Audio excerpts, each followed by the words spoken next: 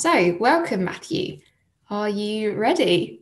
Oh yes, absolutely. I'm ready to go off the beaten track and explore some Oh, interesting new wines. So, shall I perfect. crack on? Yeah, please do. Let's crack on Great, with the first one. great. Good evening, everyone. Thanks all for joining us. I can see in the comments that lots of you have got the wines, which is great.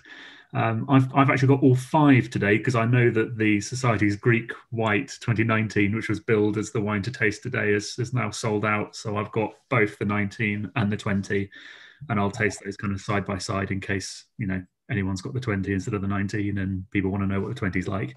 So yeah, let us know what you're drinking in the chat, even if it's something from a different part of the world which you think is equally exploratory. Then let us know what it is, and if you've got any questions about that, then we'll see if we can help you out and answer some questions. Cool. Right. So obviously Freddie was supposed to be here, but unfortunately he can't. So I'm going to be talking about his wines as well. I'll try and do them justice. I've tried them both already, and they're really delicious. And I see that a few of you have got them as well. So, should we crack on with the Rote Veltliner? So Austrian wine at the Wine Society's been, absolutely going gangbusters recently. We're now selling more Austrian wine than German wine at the moment, which is pretty incredible. And it's been very much off the back mainly of Gruner Veltliner. So it's interesting tonight to taste Rote Veltliner, which, as I was saying a little bit, actually has very little, if anything, to do with Gruner Veltliner. So a bit of background on where this wine is from. It's a wine from Niederösterreich, which is basically Lower Austria, which is Austria's kind of largest grape growing region. So you can see there it's kind of northwest of Vienna, but where the winery is northwest of Vienna, but the actual wine region encompasses a huge amount. Pretty much that entire picture is Niederösterreich, and it's then broken down into smaller areas like Wachau and Kremstal and Kamptal and Wagram, for example. And so the area in total is around 30,000 hectares. And around here, it's predominantly loess, which is a soil which is basically a formation of sand and clay and a little bit of silt as well. And it typically makes quite aromatic, quite fresh white wines, which is where you'll find mainly Gruner Veltliner and a bit of Rote Veltliner around here. The winery itself, as the name suggests, it is very much a family winery. They don't employ anyone else. It is literally just their immediate family. So they have absolutely no employees.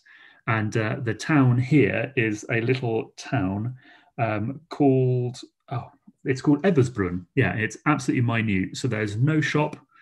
There's basically nothing there apart from wineries. So I think 10% of the population of this tiny little village are winemakers. And so, albeit that there's no shop or supermarket or anything like that, you're never too far away from a drink, which is the most important thing, I think, in a village.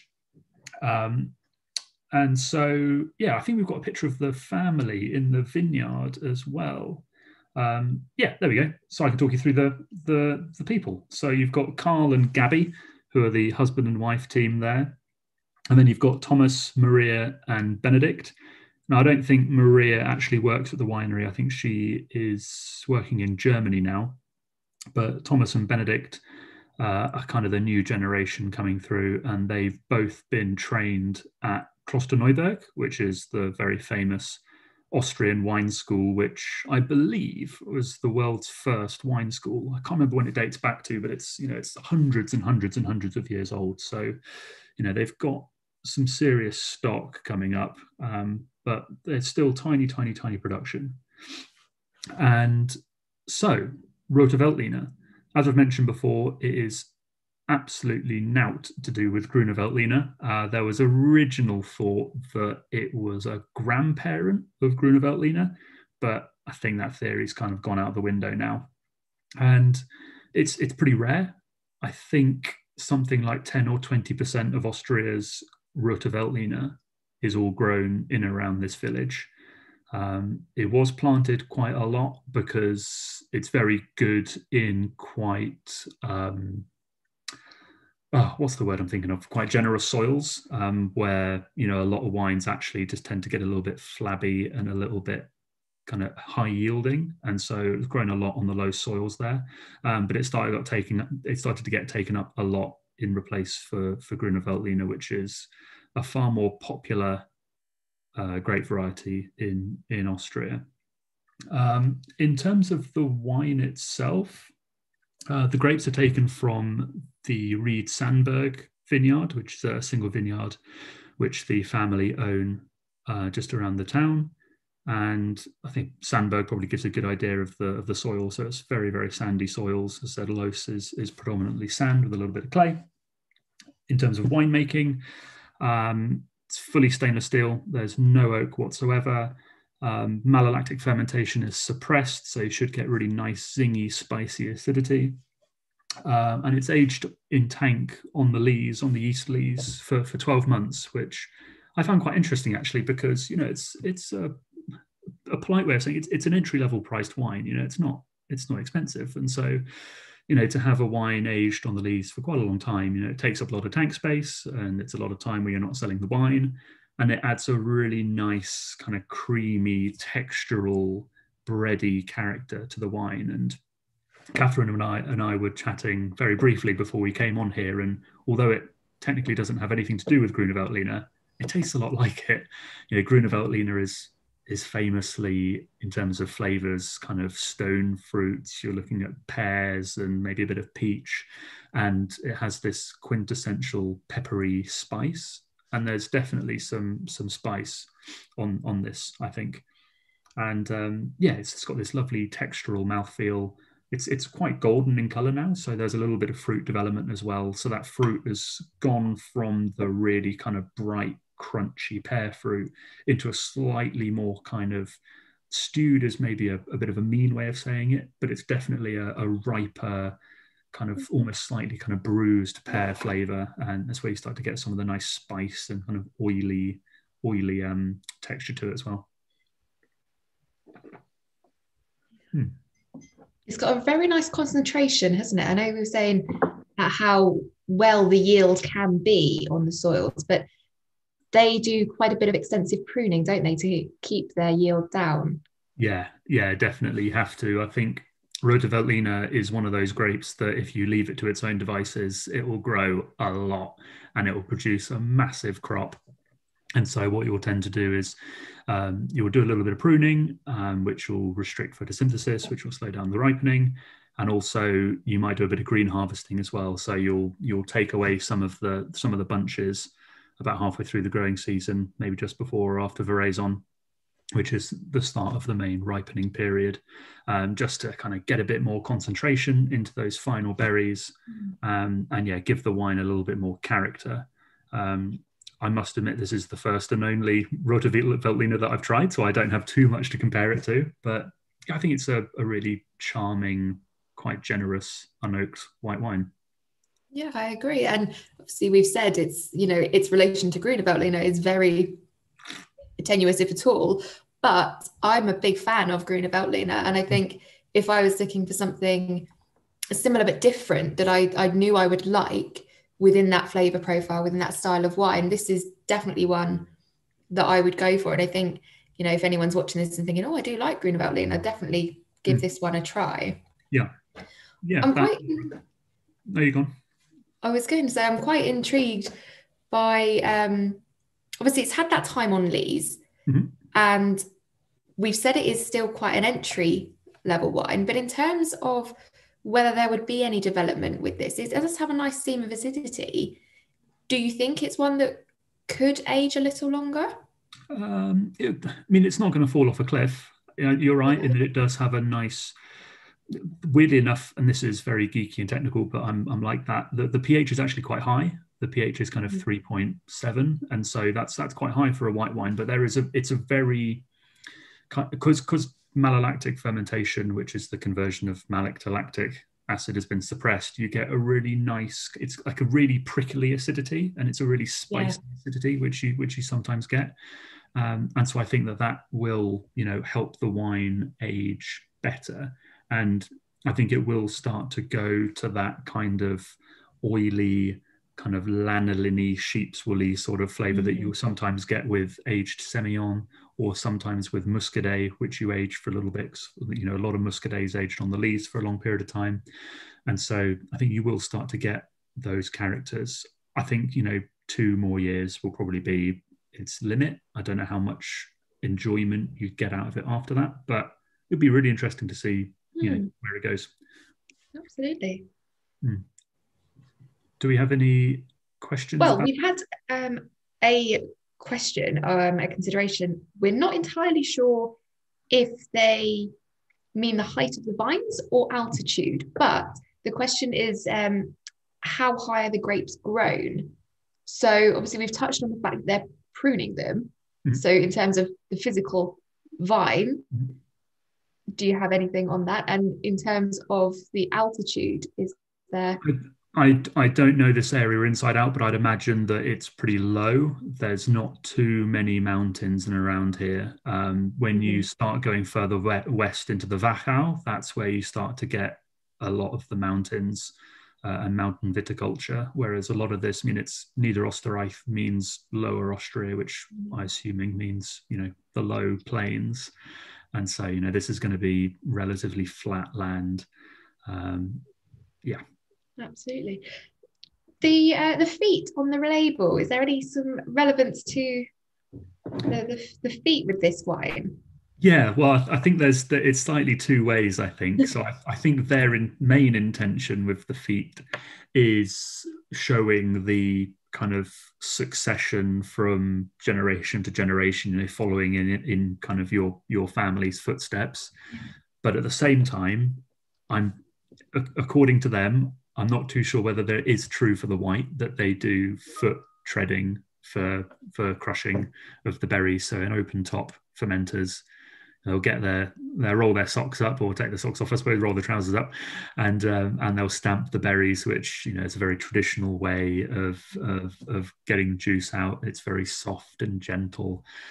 You don't see it too often with white wines because typically you want your whites to get into the fermenter pretty quick because of oxygen.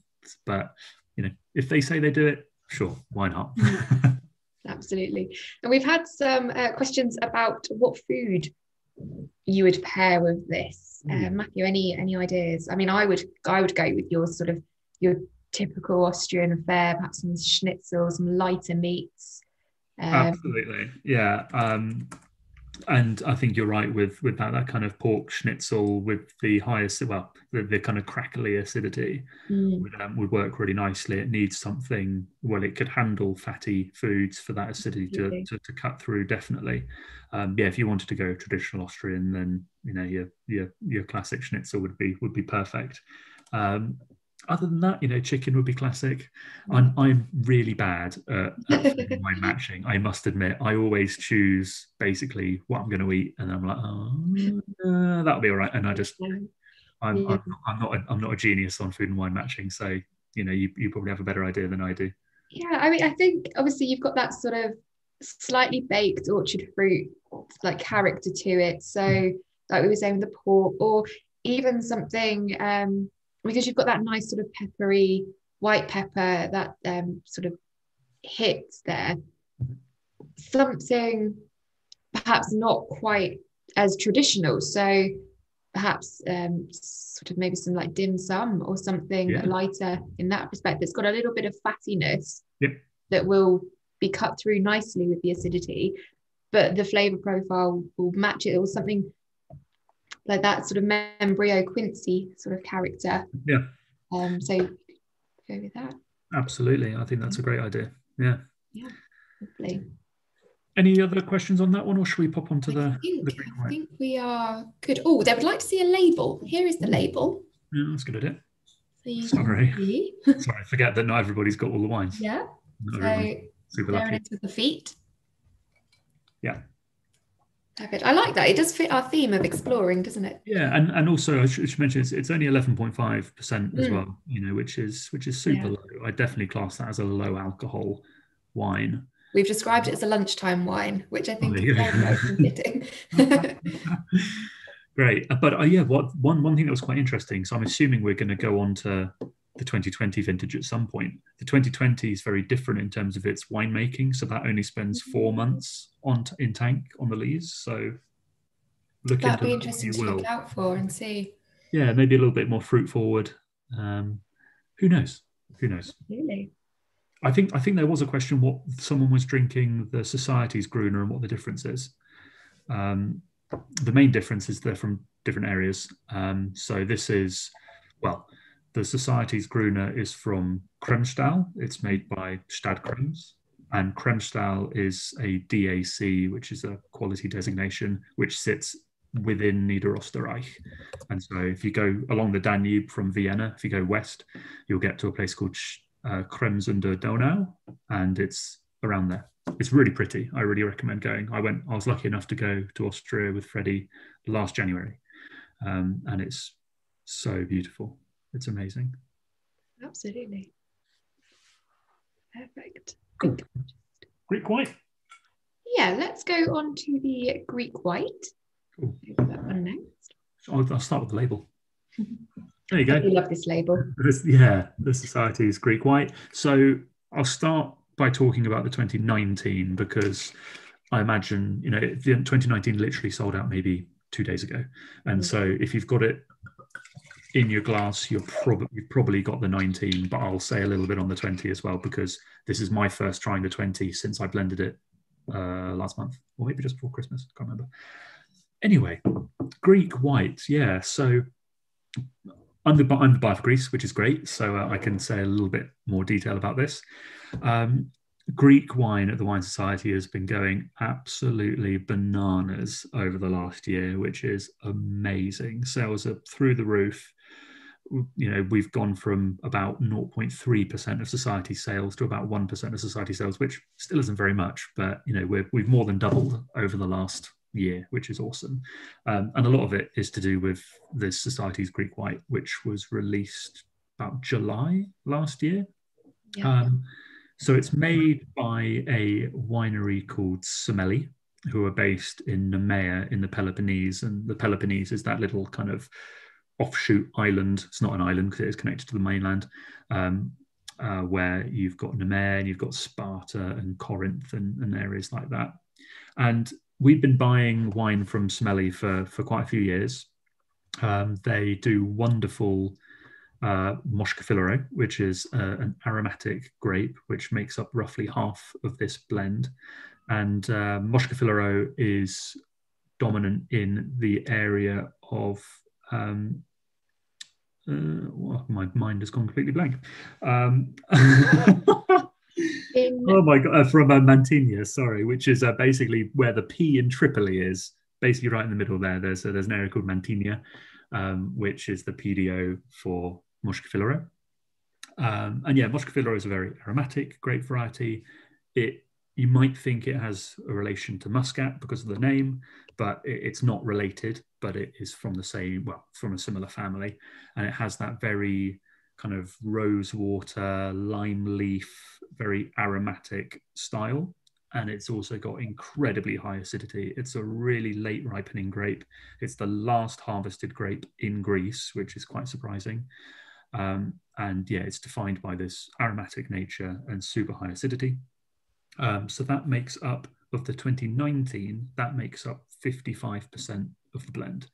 The other 45% is a grape variety called Rhoditis, which is a little bit softer, it's a little bit rounder, it's very much kind of stone fruit driven, and that plays like as a little foil to the very aromatic Moschkefilero. And the Rhoditis comes from a PDO called Patras, which is on the northern coast of the Peloponnese. And so they've got vineyards in both those areas, and we use grapes from both and blend them into the Society's Greek white. We have bought Semeli's straight Mantinea PDO Moschkefilero, which is 100% Moschkefilero in the past, but then this came along and, it's super delicious. So the winery itself is based in Nemea, where that red kind of dot thing is. Mhm. And yeah, basically, in terms of the winemaking, it's super simple. Stainless steel, no oak, nice cool ferments to keep those lovely fresh aromatics. And it's just a really nice, aromatic, easy drinking white wine. And for me, look, lovely view. I can only assume that is looking north from their vineyards in Patras, right up in the mountains. I'm assuming. But beautiful. And yeah, now this is, it's kind of a year into its life, and you still get those lovely aromatics. It's possibly not as pungent as maybe it once was. But what has happened, which is very good, is that the acidity softened from the Muscafilero, and it's just got this lovely, generous, textural mouthfeel. Yeah, generous is exactly how I would describe it. It's a different texture though to the Rota that we've just tried. I feel it's a little bit pithier. There's that grapefruit that I get the first sort of hit of, that almost has a bitterness, but balanced with the sort of floral aromatics. It just is really balanced nicely, isn't it? As a yeah, it's great. We've got some people that are really loving Greek wines. It's an interesting comment that Muscafilero also works well with skin contact. Sure. That remains a white wine and not orange. So that might be. Yeah, definitely. Loads of phenolics which you get in the skins of Muscafilero, and so when you leave the skins in the ferment for a little bit or do a cold soak before, then you extract loads of that. It's probably where that slight bitterness is coming from. They can be quite bitter, but yeah, it does give good texture and that kind of bitter character. But yeah, I mean, this is the first time I've tasted this wine in a little while, and it is really, really good. In terms of the difference between this and the 2020, very little. And so what I'll do, I'll finish tasting this. Basically, the label's exactly the same, and so even on the back it says 55% Muscafilero, 45% Reditis, but that's actually a bit of a lie. I did tweak it a little bit, but we'd already printed the labels because we were in such a rush to get the wine kind of bottled and brought in, that it's 57% Muscafilero and 43% Reditis. And weirdly, I did that because the Reditis was so good in 2020, which might sound a bit strange. Why didn't you put more of it in? It's because the Reditis is so good that it totally overpowered the aromatics of the Muscafilero. And so I find the 2020 a little less aromatic, but a little bit kind of weightier, a little bit more generous. Absolutely. Yeah, I think Julia said in the chat that, like the smelly Muscafilero, this you would place it nowhere else but Greece. It's got a real sense of place, which I do agree with. But at the same time, I'm not as familiar with Greek wines as I would want to be. Do you think? I mean, personally, I think with this one, it's a great one as an introduction to wines that aren't Retsina, or things that you're not perhaps used to. Do you think that Greek whites and Greek reds as well, that they're really sort of finding their place more at the forefront of the wine world now? Definitely. Greek wine is very much the on-trend region at the moment, and I think a lot of it is possibly sommelier-led. There's a huge kind of, before COVID, unfortunately, the rise of the sommelier was a big thing in the wine trade, and sommeliers really started to become influential people in the wine trade, which is great. And they like food and wine matching, of course, and they like stories. And also you want something that's bloody good, but also when you're charging 3 times what a retailer would charge it at in a restaurant, it's actually still good value. And Greece is very good for that. There's seriously high quality wine at, very relatively pretty affordable prices. And yeah, I think there was still the thought that Greek wine was Retsina and that was it. But there's loads more, and people and wineries are focusing more on regionality and on indigenous grape varieties, and so yeah, I think yeah, it's it's up and up, and we've done a great job of promoting Cinnamavro, the red grape, and Moscafilero as kind of the two. If you're new to Greek wine, they are two lovely wines, great varieties to kind of get your head into the game for it, and then you can explore a bit more there.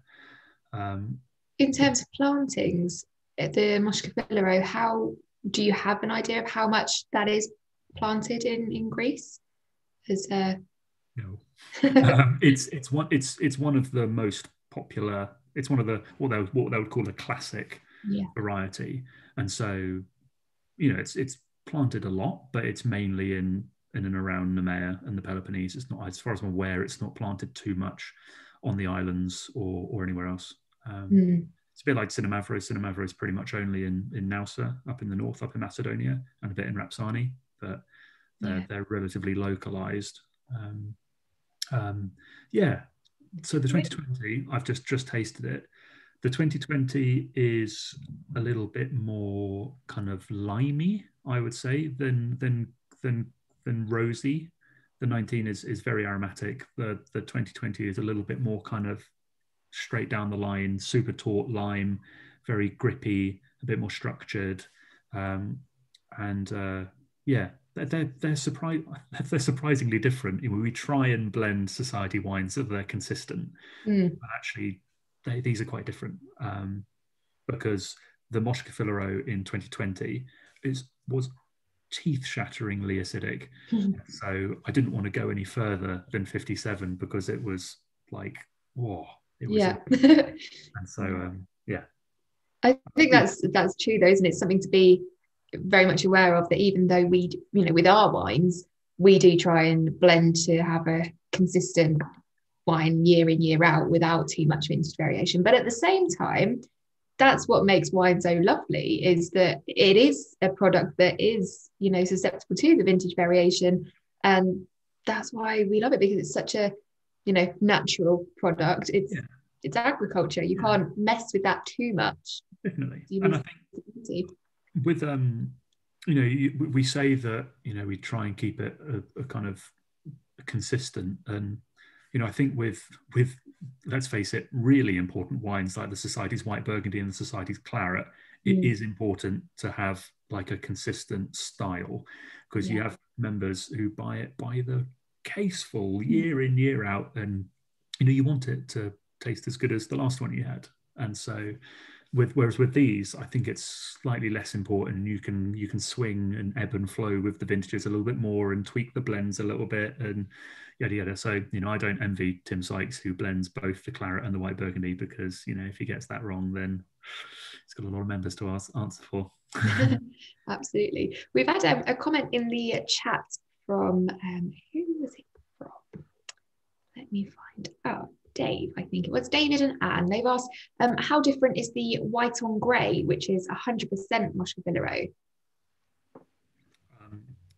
Yeah, it's 100% Moscafilero. That's the main difference. But so it's far more rosy and rosewater and kind of potpourri on the nose. It's probably a little less generous on the palate. I find the Greek white is quite rich. It's a dry wine. It's only got about 2 grams of sugar in it, but it's quite a rich wine. It really coats your mouth, and it's got that grippy phenolics, and the reditus gives that weight. But the white on grey is a little bit lighter. It's a little bit fresher. I think it's probably lower in alcohol as well, a little bit. But both really delicious wines. The white on grey is absolutely cracking, and it's a really very good value for money. But yeah, the white on grey, I think, is it a PDO wine? I don't think it is, actually. I don't think it's from Mantini, but it's delicious. I'd buy that as well, but I've not tried the 2020 of that yet, so We've had a comment from Paula, who has said that the Society's Greek White sounds like it might not be a wine to keep. are there Greek whites that you would recommend keeping, or would you recommend keeping this one? I think with I'd say a similar response to the Rote Veltliner. I think you could, but personally I wouldn't. I think especially for the Greek white, its charm is in its aromatics and this lovely freshness. And I think if you were to leave it a year or two, you'd lose the aromatics and you'd lose the freshness, and you'd be kind of like, why have I done that? And so, yeah, I was keen, I would drink this now. And I think the 19 will, if you've got a case of 12 of the 19, don't worry.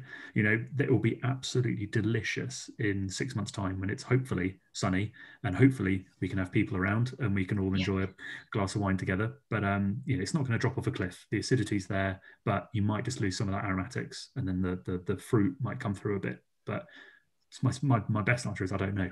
This is only the second vintage of the 2020 second vintage, so who knows? In terms of Greek whites that will age, the most famous one is Santorini Assyrtiko, which I encourage every member to buy. It's not cheap.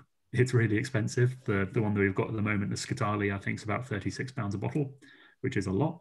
But I was looking at it the other day, and I was just tasting the new vintage of it, and they said that 2020, obviously the vintage that they've just had, so I've not tried that yet, the yields were back to normal levels, and their normal level on Santorini for yields, sorry, this is a massive step away from what we're actually supposed to be talking about, was 5 hectolitres per hectare. And when you consider Grand Cru Burgundy is 35 hectolitres per hectare, you get an idea as to why it's so expensive. Absolutely. And that will age for decades quite happily. And just to wrap up on this one, obviously with the aromatics, you don't want to serve it too cold, because obviously we all know that if you have a white wine you're not particularly a fan of, the way to get through it is to serve it as ice cold. So what sort of temperature would you recommend drinking this one at? I mean, it's quite refreshing. I wouldn't want to not have it chilled, but personally I took it out of the fridge, it is a cold day today, but about an hour before we started, and I found that really made the aromatics come through. Would you agree? Yeah, definitely. I think at the end of the day, a bit like my food and wine matching thing, drink wine whatever temperature you want. However, for me, and sounds like for you as well, I wouldn't want this too cold. I don't like any wine that's too cold, just because you do lose a lot of the aromatics, and I think you also lose a lot of the body and the richness sometimes when it's too cold. And so what I tend to do, and this is slightly naughty, but just pour a really big glass, and then you can have it cold to start with. And you can let see it how go. it develops in the glass. But I don't necessarily do that. Little bits out of the fridge, maybe half an hour, let it kind of warm up a little bit, but not too cold. Not too cold, not too hot. Look for about, 13 degrees, 14 degrees. I was absolutely around that. Yeah. Perfect. So should we go on to our first red? Yeah, sure. Right, what are we drinking? Syrah. Syrah, yes. Okay, and so, I think there was a question asking about what the wine from Santorini I recommended was, and that's the Hatzidakis Scutali. It's it's not cheap, but you won't regret it. And for that wine, definitely don't drink it too cold. Put it in a decanter for half an hour before you drink it, and it's amazing. It's amazing. Right, Syrah from Bulgaria. One of Freddie's. Yeah, so this is one of Freddie's, and he said this, not me, but I agree. Typically, when we, as buyers for slightly more niche regions which have lots of indigenous or local grape varieties, we try not to buy international varieties like Syrah, because there's a wealth of Syrah around the world that is really cracking value. And so sometimes we just say, we want to buy indigenous varieties. We want to celebrate what that country's best at. However, sometimes the one or two comes along which is just too good to resist, and this is definitely one of them. I mean, Syrah, what is it, $6.95? Yeah. with genuine Syrah character. It's very good. Okay, Bulgaria. I'll start by saying, if you haven't been to Bulgaria, go. It's awesome. I love Bulgaria. It's beautiful, especially the coast near Burgas on the right hand side there, on the east. Very, very pretty. Very nice. Okay. God, let's talk about wine. Let's not talk about place. I didn't know this, but in the 1980s, Bulgaria was the 4th largest exporter of wine in the world, which is pretty amazing. It was back when it was under communist rule, and so it was all communist co-ops probably shipping wine to Russia and other areas of Eastern Europe, but that's pretty amazing. But then, after that, winemaking kind of plummeted, but there's a real revolution going along. Probably wrong choice of words, but yes, in terms of winemaking going on in Bulgaria at the moment, it's really exciting. There's lots of interesting wine regions. And so this one is from an area called the Struma Valley, which is right in the southwest of Bulgaria. It's only about 15 kilometers, 10 miles or so from the Greek border. Yeah. So you've got Greece and Thrace right in the top in the northeast. You're only just over the Greek border, which means that you've got a lovely Mediterranean climate here. A lot of Bulgaria, where the winemaking is, a lot of it's basically on the southern shores of the Danube. And it's very continental there. So it's super hot during the day. It's very cold at night. And you can get pretty heavy, rich, full-bodied red wines. But here, it's far more Mediterranean. So you get long summers that aren't too hot, and you get long winters which aren't too cold. And it means that you can ripen Syrah really well whilst retaining freshness. And so, yeah, it's 14.5%, so it's boozy, but Syrah is, a pretty late ripening grape. And I think Syrah kind of at 12% is going to be a bit green and a bit astringent. But that's just my point of view. Okay, so in terms of the winery itself, it's still a family-run winery, but it's at a bigger scale than Family Mantler. It's a family that I believe has had viticultural history going back around 200 years, but it wasn't until I think 2013 where they actually built the winery. So there you've got Nicola on the left, who is the kind of founder and winemaker. You've got Milica, who I believe is their daughter, and then you've got Lubka on the right-hand side there. So that's the family. And yeah, I think they built the winery in 2013. It's in the town of Melnik, which, as I said, is in the southwest. Now, Melnik is a region, town, and also a grape variety, an indigenous grape variety from Bulgaria. It comes in 2 different types. There's the broadleaf Melnik, which is the good quality one, and then there's Melnik 55, I think, which ain't so good. But, you could probably get some good examples of it. But broadleaf Melnik was one of Winston Churchill's favourite grape varieties, apparently, and he used to order it by the backload, unsurprisingly for Winston Churchill. The grapes for this wine come from a single vineyard. It's from a vineyard just outside the Harsovo village. My pronunciation is probably no good here, so I apologise. And yeah, as I said, very Mediterranean climate, nice, generous fruit, but lots of nice cold breezes coming down from the mountain range. I think it's called the Pirin mountain range just to the north, which keeps things nice and fresh and limit any sort of fungal disease pressures, etc. Let's give it a whiff. So again, it's mainly sandy soils, low sandy and clay around there, with some limestone, which kind of gives freshness and structure.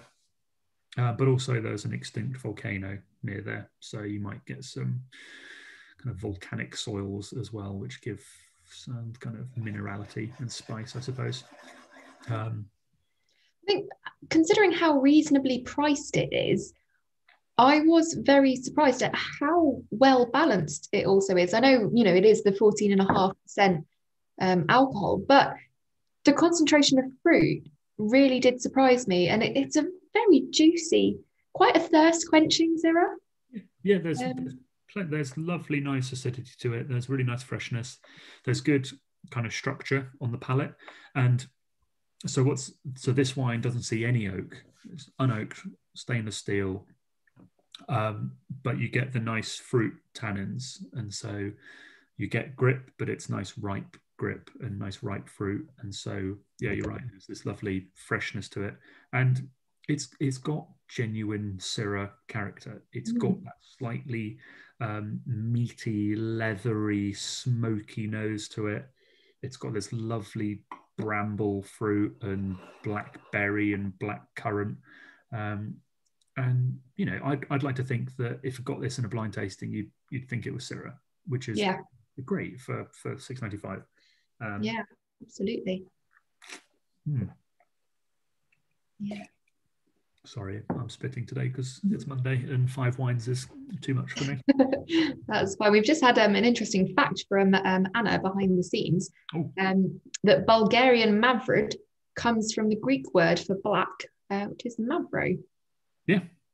So it is very linked there. It's another great variety on Santorini. Check it out. It's also very expensive, as it always is on Santorini. But yeah, I think this is really rather good. And definitely, I don't know if anyone's got both red wines, but I think it's an interesting one to compare with the Bikova coming up next. But yeah, lovely juicy fruit, really accessible. It's a really good food and wine match. Absolutely. Wine. Definitely a barbecue wine. Oh yeah, barbecue wine, definitely. Would be absolutely perfect. It's got that smokiness. Yeah, I think it's really rather nice. And so I think someone just mentioned that they might have the wrong wine, because there's two wines from Philomelic on the website at the moment. And so we've got the broadleaf as well, the young and wild broadleaf Melnick. Yeah. Which I think is excuse me, personally for me, it's a little bit more on the red fruit rather than this one, in a little bit more sort of black and blue fruit. Yeah. But equally delicious. I really rate the Villa Melnick wines. Interestingly, Philip Green has popped in the chat that the label says the winery has been ranked 39 in the world's top 50 vineyards. Do you agree? I don't know the conclusive list of the top 50 vineyards. I don't know if you do, Matthew. No, I don't. I did look at that, and I thought, great, well done. But then I was like, I don't know who's voted for it or who the others are. Or who the others are. It's definitely great. I'm whether it's up there with Remini Conti and places like that, I don't know. But you know, they've obviously done very, very well, and it's one of Bulgaria's top wineries. And so, you know, although they've not been around for that long, you know, they're doing some really great stuff and some genuinely exciting stuff. We've mentioned the broadleaf Melnick, very different style of red wine, definitely sort of red wine that you should drink slightly chilled. So it's very kind of raspberry fruit and super juicy, and that sort of wine I find it's a bit like some kind of more kind of Beaujolais Village styles or Beaujolais Nouveau. If you have them too warm, like room temperature, they just taste flabby and they lose all their freshness. And so yeah, I think it's lovely. Should we should probably move on to the last wine. Yeah, let's go on to the Aldas. Good. Yeah, I think it's really nice. And I'd chill that as well. I've had that on my window ledge with the kind of curtain down for an hour or so before, just to kind of keep cool. And I think it's really nice. Okay. Aldas Egri Bikova. Right.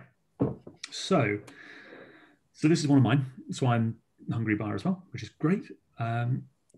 Bikova means bull's blood. And so there's a kind of, it's legend really, it's not fact, but they believe that the term bull's blood came from when the Hungarians were fighting off the Ottoman armies, and the Ottomans basically, after getting defeated, ran with their tails between their legs and blamed it on the basically fearless Hungarians who had basically their faces covered in kind of this red liquid. And they thought, oh, well, their courage must come from the blood of bulls because, you know, they're mad like bulls. But in reality, they were pissed. They were hammered, and they just got all their courage from being a bit drunk. And the Ottomans, being Muslims mainly, didn't drink, and so they weren't aware of this frenzy that sometimes can come over people when they've had a few too many. So that's traditionally, supposedly, where the term bull's blood comes from. It can be made in two different areas. So this one is from Eger, which is kind of up in the northeast of Hungary. So if you go northeast from Budapest, basically on the way to Tokai, you'll get to Eger, and that's where this wine's from. But it can also be made in a place called Sexard, which is way down in the south, in the very, very hot areas of the south near Villany. The differences really, let's talk about Eger first, of course. So it was a hugely popular wine, bull's blood, in the UK and US, because again, during communist rule, there was mass production of really pretty poor Hungarian bull's blood shipped off to the UK and US, and it was just rubbish, basically. Most of it was made from a grape variety called Kadarka, which, no problems with Kadarka, it does make very nice wines, but it's quite a light, pale wine, and so when made in bulk, it's just super watery, and that's kind of what people thought bull's blood was during the 70s, 80s, and 90s. But there's some genuinely really high quality Bickever being made now. The problem with Bickever is it slightly shoots itself in the foot in that it has a very high maximum yield limit. And so their max yield is 100 hectolitres per hectare for standard Bickever, or Classicus, as it's sometimes known as. But Bickever Superior, which this is, has a lower limit of 60 hectolitres per hectare, which is still quite high, but most champagnes are around that, if not more. And then there's one up from that, which is Grand Superior, which is basically the same, but a single vineyard. In terms of aging, it has to be aged for a year, of which 6 months has to be in barrel. That's for Bickever Superior and Grand Superior. The standard Bickever, I don't think needs to be aged at all. Might be 6 months, actually. 6 months, I think it needs. And the most important thing with bull's blood or Bickever is that for this level, for Superior, it needs to be between 30 and 60% Keck Frankos, which is a premium grape variety in Hungary. It's also called Blaufränkisch in Austria, for those that don't know it. For the lower levels of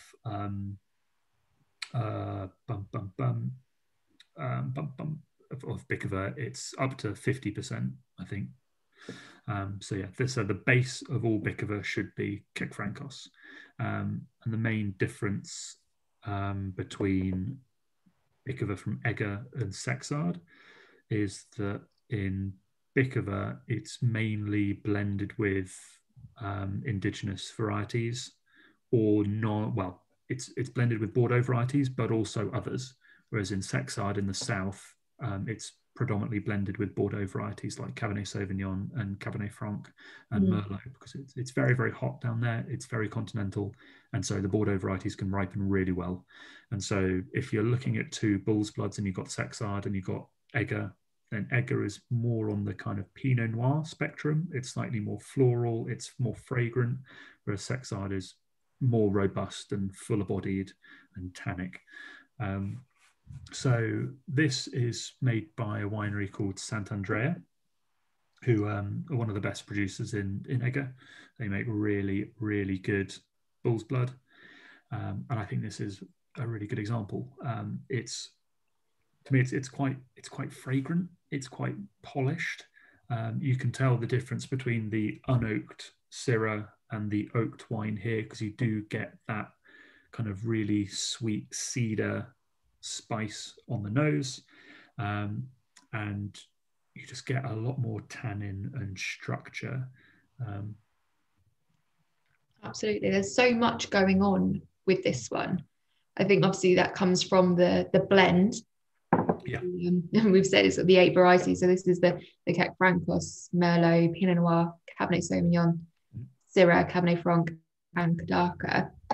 But none of them are sticking out. It's really nicely balanced. Mm-hmm. And for me, the tannins, they are there, but they're quite, I find them quite plush, mm-hmm. in that you get that really nice mouthfeel when you're drinking it. I think if I'd been a little bit more prepared this evening, I would have decanted it. Yeah. I didn't, which I'm slightly regretting, but yeah, I think it's definitely a benefit from decanting.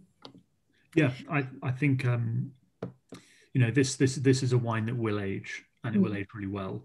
When I bought it, I tasted it, must have been about April last year, and I bought it very much with the knowledge that it would be really great in kind of a year to 3 years time. And so I think it's been on sale for a little while, and it's selling really well. But I would happily tuck some of these away for another couple of years, because those tannins they're plush, but they are quite prominent, and so they are drying your lips out, drying your mouth out. But yeah, I don't know the exact composition of the grapes, unfortunately. But yeah, I think it's just a really interesting, it's quite a serious wine, I think. And this isn't to dumb down the Melnick, but I found that just such a friendly, juicy, accessible wine. This is a little bit more, you need to kind of prepare a little bit for this sometimes, don't you? And it will be good with food. Yeah, I can't reel off loads of Hungarian recipes off the top of my head at the moment, but Goulash. Yes, there you go. Maybe some goulash, I mean, if we're just looking a little bit more local, stews, Yeah. perhaps a low and slow cook would definitely. But you say that bit being a more serious wine, and I agree, it is. But on the flip side, it's a serious wine and an impressive wine without being, without putting you off. I think it's quite not crowd pleasing. You don't want it to be, the bog standard, on the side wine. But I don't think it's one that would put a lot of people off that are red wine drinkers. It's got a really nice balance with the grape varieties involved, that you get a bit of everything. Yeah. And I think it would be a good wine to throw in if someone is very much a Francophile and feels like they very much like buying French wine and aren't too keen about other things, especially if they like Burgundy. Yeah. Not something that's as elegant or anything as Burgundy, but it's got similar traits to me. It's got that lovely perfume. It's got the really fine grainy tannins. It's got pretty generous fruit. It's. I think it would be a good kind of one to throw in to give people something a little bit different. And so, yeah. Absolutely. We've had carry on, go. Oh no, I was going to do a little bit of shameless, another more wine plugging. Normally, I don't look. Please do. We're exploring. Massively interested in kind of awards or anything like that, because if I like the wine, I'll buy it, and hopefully other people like it. But this, I was pretty surprised actually that I got an email from the winery a couple of weeks ago, and this wine had won on Decanter it was named one of the best wines of 2020, and I was like, oh, okay, that's interesting. Looked at the list of the other wines that were winners in it, and it was incredible. So it was a panel of Ronan Sayburn, who's the master sommelier behind 67 Pall Mall, Beth Willard, who's a brilliant buyer. I think she was buyer for Direct Wines, I think. No, I bet she's recently gone elsewhere. And Andy Howard, who's an MW, who was the M&S buyer for like 30 years. And the other wines that won, just to pull a few out, Mount Edelston 2015, Inglenook Rubicon, Cullen Diana Madeline, Isole Elena Ceparello, Learville Barton, Canon Cop Paul Sour. I was just like, wow, this is in pretty good company. Absolutely. All for £12.50. So yeah, I don't normally do that. I don't normally start shouting about trophies and this is one that and yada yada yada, because it doesn't interest me that much. But I thought that was pretty cool. Oh, absolutely. I agree. It is one of those wines that I think, if you present it to someone and say, oh, try this Hungarian wine, it may be quite a learning curve for them. Because I think definitely if I said that to my friends or people that were very much, I've got a lot of friends that are into wine, but they're very much into like French wine, or they're very much into Italian wine. And the thought of going slightly further afield, they do very much poo-poo the idea. Whereas this, I think it could knock those misconceptions out of the park, I think. Any questions on... We do on this one. Let's just stick on this one slightly. So William Pevler has asked whether the Pinot Noir is a popular blending agent, or is it quite unique for blending in Hungary?